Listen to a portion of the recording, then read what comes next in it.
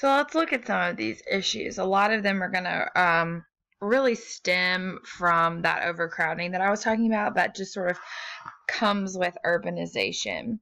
So a lot of immigrants, when they come to the United States, when they're very, very poor, they're forced to live in complexes called tenements. So tenements are low-cost multifamily housing designed to squeeze in as many people as possible, and they're used in very densely populated areas. So several families would live in one apartment, sometimes one room, multiple families living in them. Owners of these tenements did not live in them. They would live in the suburbs, or they would live in, the Upper West Side, more fashionable places in the city, in nicer spots. What you see right here is actually the first photograph inside a tenement ever, and it was taken in 1890 by a guy named Jacob Riis. Riis is spelled R-I-I-S. So Jacob Riis actually wanted to expose the horrible conditions inside a tenement, and the reason why he's the first person to take a photograph inside is because a lot of them had no windows. There was no natural light coming in, and electricity in these places was sort of, iffy, not always great.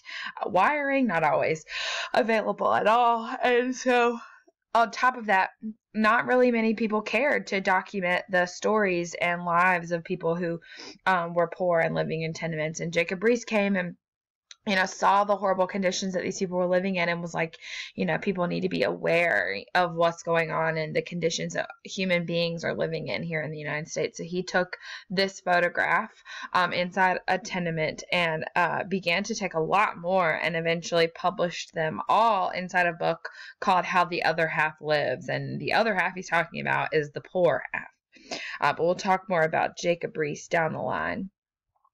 So here are some more pictures that depict all of those unsanitary conditions, which we'll talk more about in a minute. Streets, unpaved streets would get ruts, and you see the pavement here isn't really level. There's just like piles of dirt and stuff everywhere. This is inside a tenement. This is all one room. Many people living inside one room at a time. As you can see, they have like a wood stove. They don't really have beds. There's people sleeping on the floor, people sleeping on wood tables. Just really horrible living conditions. This is another one. One of the reasons why, I told you we couldn't take pictures inside. Jacob Riis now has a flash. All of these pictures were taken by him. All of these pictures are part of his series, How the Other Half Lives. So, like I said, those unpaved streets would get ruts after being used for a long time, and those ruts are sort of like ditches, and they catch everything. They catch dirt and trash and just all sorts of nasty stuff. Alleys are just like clogged with waste from tenements. A lot of the unsanitary conditions come down to lack of plumbing in a lot of these tenements. They've shared a toilet. Sometimes it would be, really most of the time it would be an outhouse. And the shared toilets, they might have maybe one or two toilets for an entire building. They would eventually overflow. And there was no, real septic system. There was no indoor plumbing or anything like that. So if it wasn't emptied out, then it would just overflow, and it would get into the alleys. It would get in those ruts on unpaved roads, and just like raw sewage all over the place.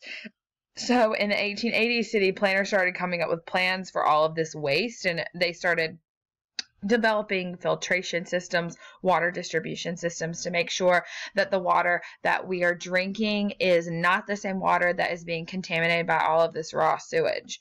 But there's, going to be more and more problems anyway. Pretty much everything was a fire hazard. I mean, everything was a fire hazard. One of the most famous situations to happen with a fire involving, sort of lack of safety preparation is the Iroquois Theater fire. The Iroquois Theater is in Chicago. Well, was in Chicago.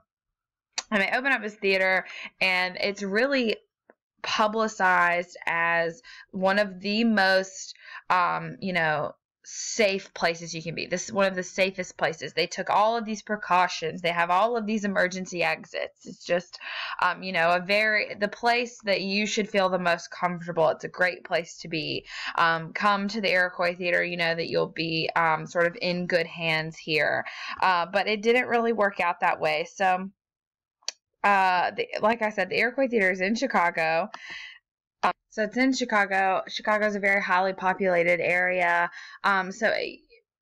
There's always more paid attention to safety. And before the opening of the theater, they had all this extra fire equipment. The Chicago Fire Department captain made this like unofficial tour of the facility to like make sure that they were doing all of the things that they said they were doing, and he found out that they were not. There were no sprinklers, there were no fire alarms, there were no telephones, there were no water connections to hook up to a fire hose. It was just like they had said that they were, like the most fire and safety ready. And then the captain of the fire department went in and was like, you are the opposite of that. You are a fire hazard. You are a fire waiting to happen. You have got to fix these problems immediately. And so, he sort of gave them a long list of all the things they were going to need to do. Was telling them of different fire extinguishers that they were going to need to get, things like that. So they're like, yeah, we'll do all this. Great, wonderful. So on December 30th of 1903, they're having the theater had been open for a little while at that point. It was still relatively new. It had opened, I don't know, a few months before that. It was still on the new side, and they were showing like a Wednesday matinee, a daytime performance of whatever show they were doing. And this musical, it was like very kid friendly, and so they were advertising it a lot to families. They were saying, like, here's a Wednesday daytime thing you can do. Come, bring your kids, families, everyone, come to the show. So they basically sell out this show for every seat. Every seat is sold out. But obviously, money is what the whole world revolves around, essentially. And the people that are running the theater are like, let's just sell standing room tickets also. So they create these standing room areas at the back of the theater where you don't have a seat, but you're literally just like standing. And obviously, eventually, no one's going to want to stand during an entire musical that's like 2.5 hours long. No one's going to want to stand that whole time. So eventually people, start sitting down in the aisle, sitting in the standing area. There was about 2,100, 2,200 people in the theater. We're not 100% sure because of that standing situation. We know how many seats were in the theater, but there were more people in the theater than there were seats. But there were a lot of children in the room. A lot of children. Pretty much everyone there was a family of some type. So about 3:15 that afternoon, towards the beginning of the second act, there were some sparks coming from an arc light that was above this very big, massive, like, theater curtain on stage, and the curtain caught fire. I'm sure it was just like a short circuit, something very simple.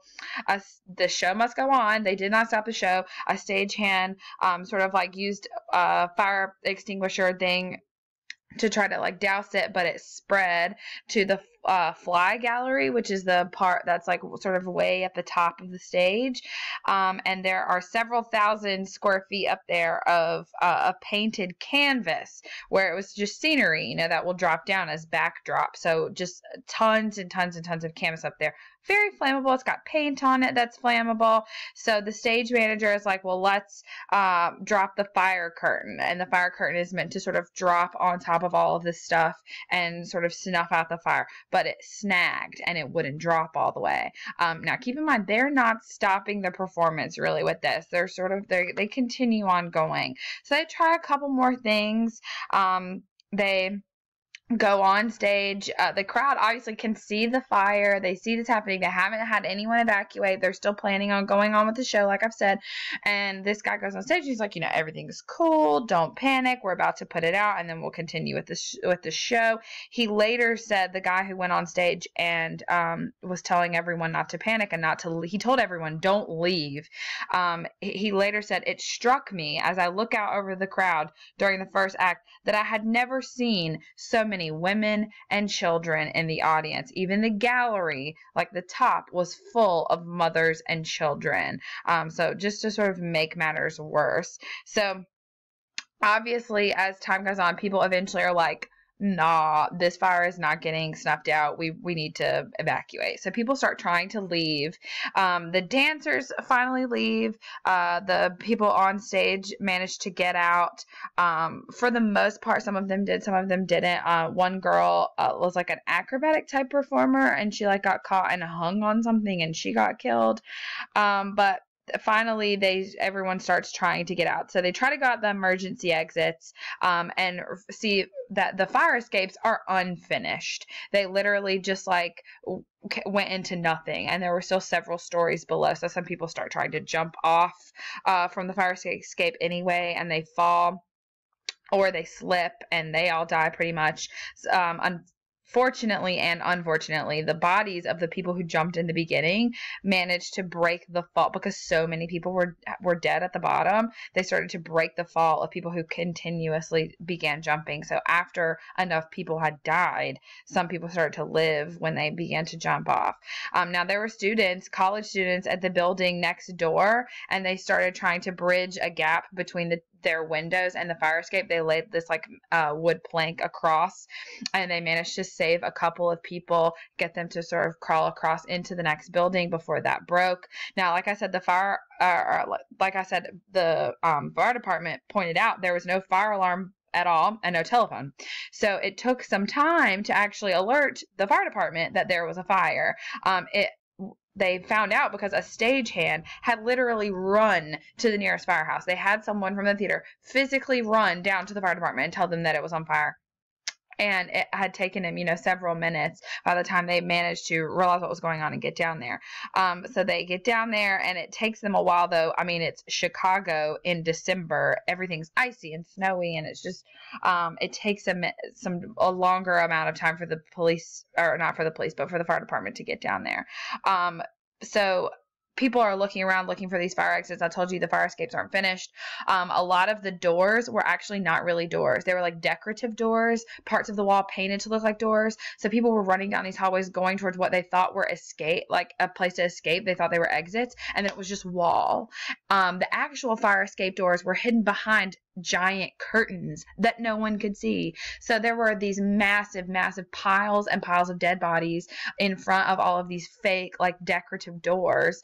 By the time they were able to figure out where the actual fire escape doors were, fire escape doors opened inward. They didn't open out. When you see an emergency door, it opens out so that the flow of the crowd keeps the door open.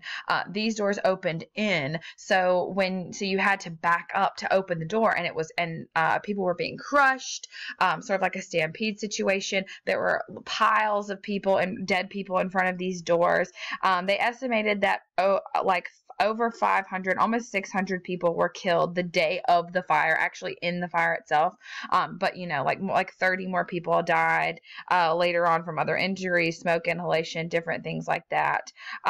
Like I said, of all of the actors, only a couple of people died. Pretty much everyone who died, for the most part, was people who attended the show that day, all these patrons. So this was just sort of proof as to why fire safety is important, the precautions that people should be making. After this, they do a massive investigation into what went on at the Iroquois Theater, what they could have done differently, and we start making plans to keep people safe. Neighborhood watches and new police techniques are going to be developed to combat crime. We're going to develop the first system of mugshots. We're going to start fingerprinting for the first time. Safety is really going to start to be a lot higher on our priority list. But this is going to lead to clashes between ethnic groups, which is going to sort of lead to our first gangs. Ethnic groups, different immigrant groups, are going to want to keep their own group safe from other people, so they'll develop gangs within their ethnic groups, and there will be rivalries, and then we'll see things continue to snowball from there.